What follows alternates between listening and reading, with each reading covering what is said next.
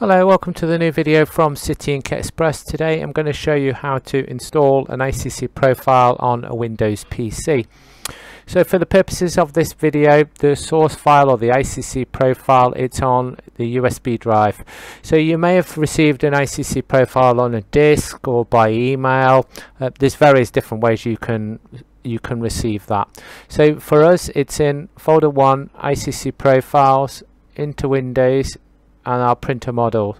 So I'm going to select XP3100, and the paper brand we are using today is the City Ink Express paper. So into City Ink Express, and we have two types. The paper we are using today is the white HR. So I'm going to select this, and then I'm just going to right mouse on this one here and choose install profile. And that's it, it's installed. So there are a few things now. It will look like nothing has happened, but it has actually installed the ICC profile.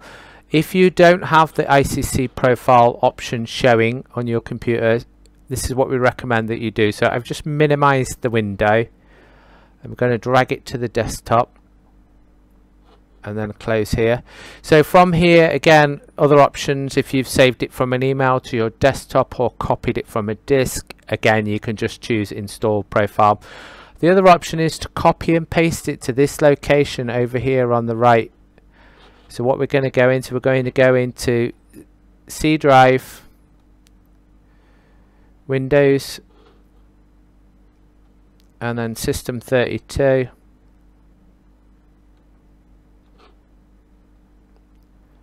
Into spool,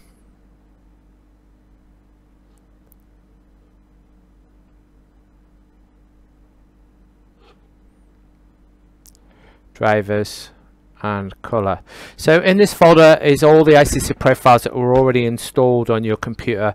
Now I'm going to just drag and drop this profile in there. It's going to warn me it's already in there because I previously installed it. Yours won't do that if you haven't already installed it. So I'm just going to click it, hold the mouse button and drag it over and then replace it in there. So that's it. I've just clicked hold the button and then drag it over into, or you can copy it and paste it into that location, and that's it. The ICC profile is installed. The next step that you will need to do is select that ICC profile in your photo software, and that's how you install an ICC profile on a Windows PC. Thank you.